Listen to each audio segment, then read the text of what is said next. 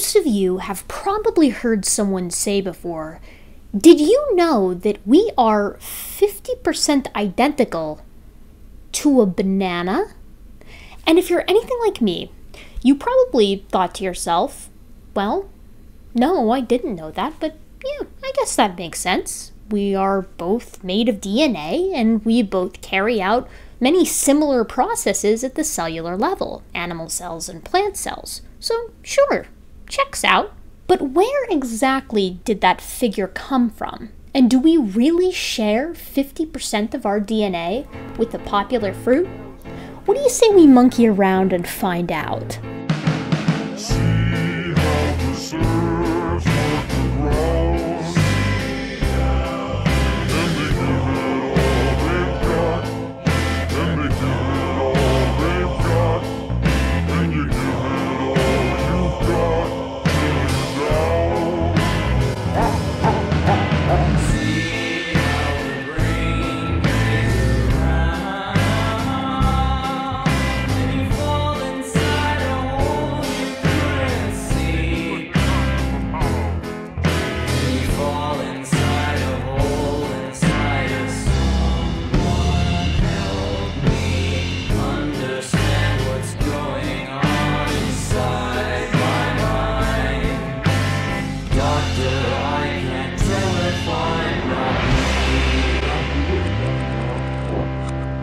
The study of comparative genomics involves comparing the genetic makeups of two or more organisms. This can be a comparison of small regions of DNA or entire genomes.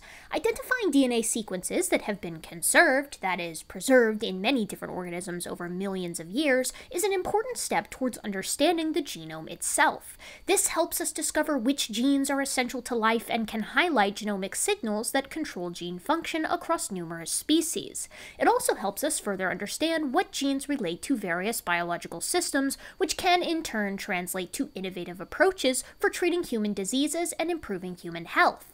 But comparative genomics also helps us figure out how closely related organisms are to one another. This is incredibly useful for many fields, from paternity tests in modern forensics to evolutionary biology. Since a human and a banana are very different species, this 50% number appears to have something to say about the evolutionary history of both, doesn't it? But then, how exactly was this number obtained? Comparative genomics is admittedly a bit more complicated than I initially let on. This is because we can compare different types or sections of genetic material and get different percents of similarity. For example, if we are comparing the sections of the genome that deal with basic cellular processes, humans and bananas would be expected to share quite a bit. But if we are comparing the region in humans that codes for, say, sweat production, bananas will probably have no identical genes at all. This means an excellent way to draw evolutionary connections is by comparing full genomes so that the entire suite of genetic information can be contrasted. This point can be especially well made when looking at the comparison of humans and chimpanzees. Chimpanzees have long been thought to be our closest living relative, so prior to the chimpanzee genome being sequenced, it was expected that we would share a lot of our genome with them. It was confirmed in spades when the genome was finished for the chimp in 2005, showing a 96% similarity for the genome when looking at the entire thing, including insertions and deletions, and a 98.8% similarity when comparing just the alignable regions. This is a very close relationship and suggests a divergence time around 7 million years ago. For comparison, rats and mice only share around 95% of their genomes in the coding region, and even less so when non-coding regions are taken into account. But these numbers, of course, seem far less significant when we consider that humans are 50% supposedly identical to a banana, and given humans like us are animals and bananas are plants, we would have diverged 1.5 billion years ago. So what's the deal? Well, remember again, it depends on what we are comparing.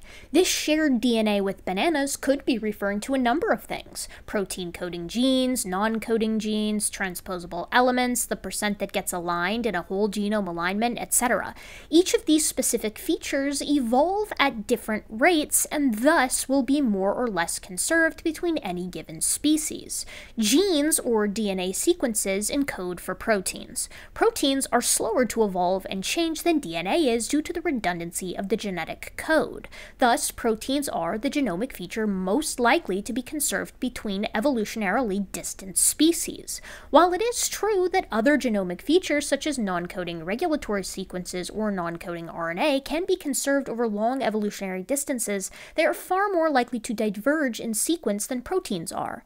Other genetic features such as transposable elements or intergenic quote-unquote junk DNA are even less likely to be conserved, as their sequences are under less selective pressure and accumulate mutations at an even higher rate. So where then did that 50% number come from? What is it referring to?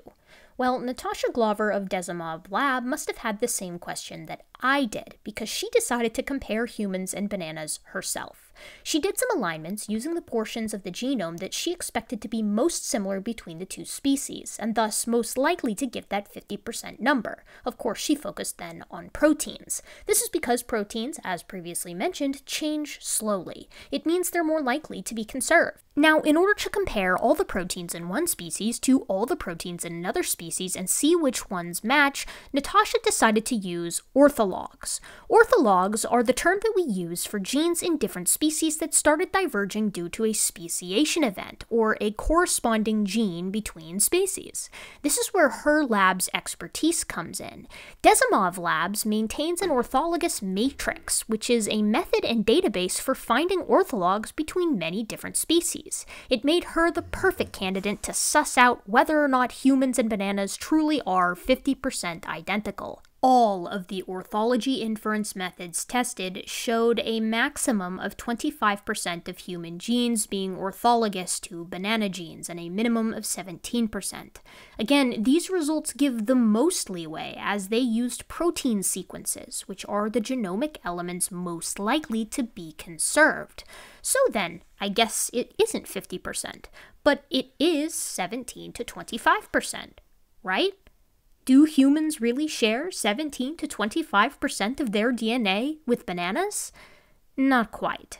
Remember, we were comparing DNA that codes for proteins so that we would get the highest similarity, and protein-coding DNA makes up only 1% of the entire genome.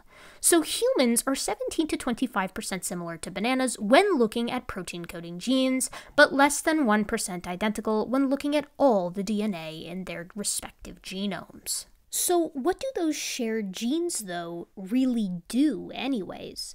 Natasha investigated that as well and found that the human banana orthologs are highly enriched for basic metabolic processes such as cellular metabolic processes, gene expression, and RNA processing. These biological functions are likely key genes which encode for cellular processes essential for all eukaryotic life, which means any mammal, any reptile, any amphibian, any member of the animal kingdom will share approximately the same amount of their DNA with bananas as humans do.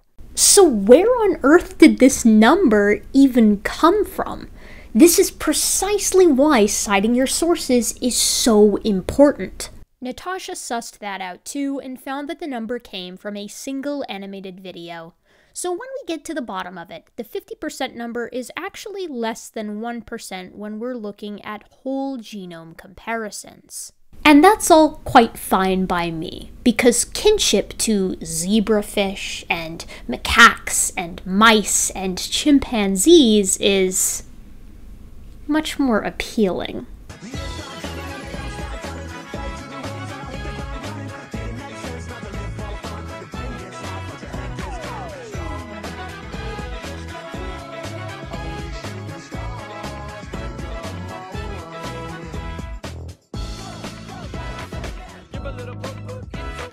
G-A-B-E-N-G-N. Get out the way. Go show. It's your birthday.